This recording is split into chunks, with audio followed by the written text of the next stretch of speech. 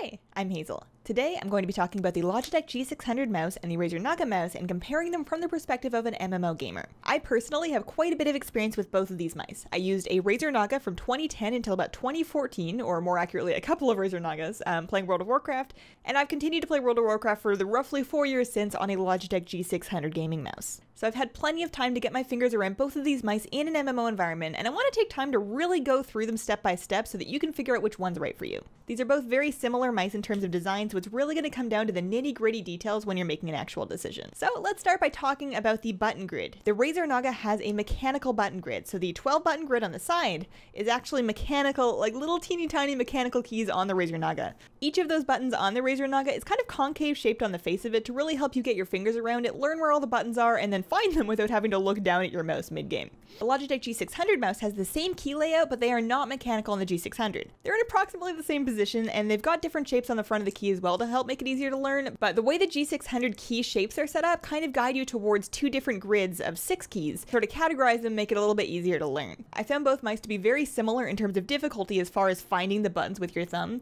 It's not going to be easy at first, but after a few weeks of using it, you should be very capable of hitting any one of those 12 buttons with your thumb on either mouse accurately and quickly. One thing in terms of buttons that the G600 has that the Razer Naga actually doesn't is it actually has a third primary button here on the right hand side. So you've got your first and second mouse button, but you also have a third one that you can keep on to pretty much anything you like. That feature is unique to the G600 and you're not going to find that third primary mouse button on the Razer Naga. Next, let's talk about the scroll wheel. So the scroll wheel situation is pretty much identical on both mice. Both of them have that little clicky kind of scroll wheel so you can really accurately scroll to a certain point. And both of them have both a left push, right push, and click button. So you can bind different functions in your game to left, right, or clicking on the mouse wheel. That sounds like an odd thing to do, but I actually really like binding my mount up keybind in WoW to pushing my mouse button to the right so that I can just mount up whenever without having to actually move my hands from whatever else they were doing. Both mice have a set of 2 buttons directly below the scroll wheel. These will act as kind of a shift or like a modifier almost. And you can use those on both mice to activate a second set of keybinds on the mouse if you want. I've never found those comfortable to press, like they're below the scroll wheel, so you've got to really cramp your middle finger to hit them or lift your hand off the mouse, which isn't ideal.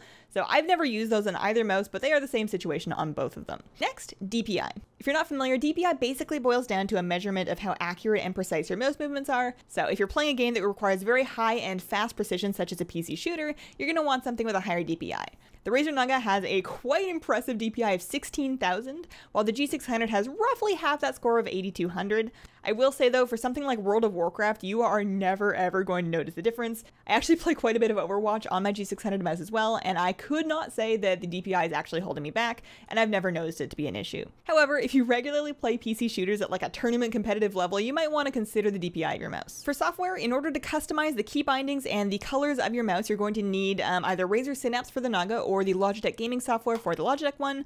Both of them do roughly the same thing. I found that Synapse to be a little bit more reliable, but I will say that if you keep your keys bound to 1 through 12, which I do, I never actually felt the need to open a piece of software for either of the mice. The only time I ever needed to open the gaming software or Razer Synapse is if I wanted to change the color of the mouse. So in the software situation, I give a tiny edge to Razer because I found Synapse to be just like a little bit less buggy than the Logitech software, but for the mouse specifically, it's not going to make a big difference. Both mice feature a braided cable for durability, and both mice feature customizable backlighting.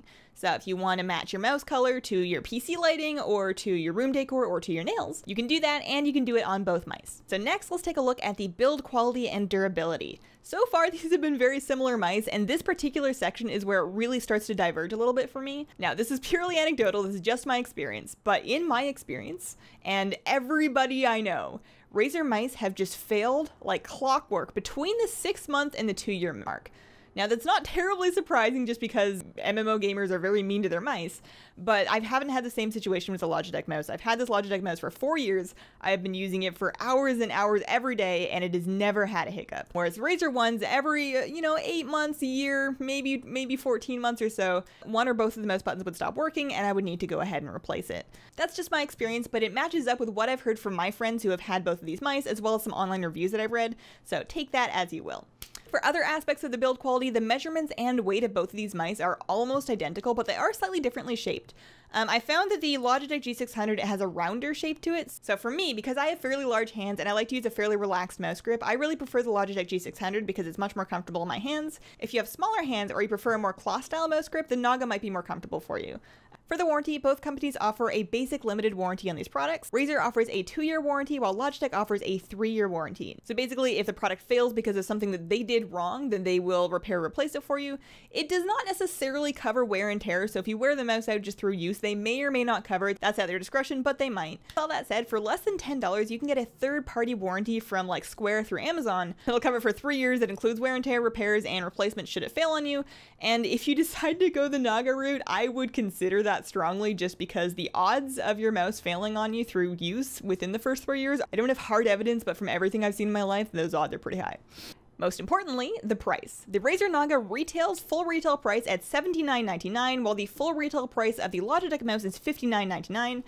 However, I've seen both of those mice go on sale frequently and a lot, so the best way to check the most current price of these mice is to check the Amazon links in the description of this video. For example, when I was actually recording this video, both mice were on sale for closer to $50, which is a pretty good deal for a Razer Naga. So to sum up, the Razer Naga costs roughly $20 more, it has mechanical keys on the side, and has a higher DPI.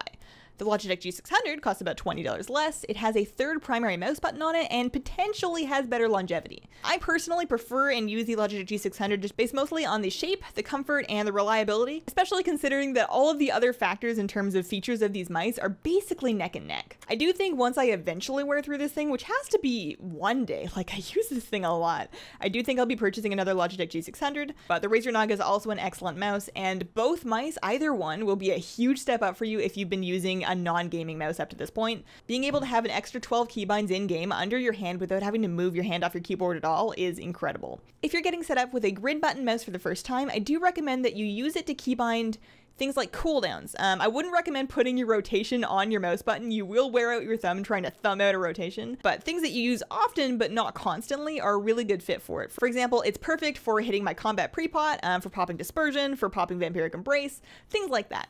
Finally, if you're switching to a 12-button mouse from a mouse that has less buttons, give yourself some time to get used to it. You're not going to immediately have your thumb around all of the buttons in one day. Just take your time, experiment with what keys you actually like on those buttons, and don't dive into your regular Mythic raid all at once. So that's the Logitech G600 and Razer Naga gaming mice. To find out more details, read reviews, or check prices, check out the Amazon links in the description below this video. Thank you so much for watching. Let me know what you think. If you yourself have used a Logitech G600 or a Razer Naga, leave your experiences in the descriptions. Just let other people know what you think, so that anybody here that's shopping for a mouse can have more perspectives than just mine while they're in their research phase. Please consider leaving a like if you liked it, and have a wonderful, wonderful day. Bye!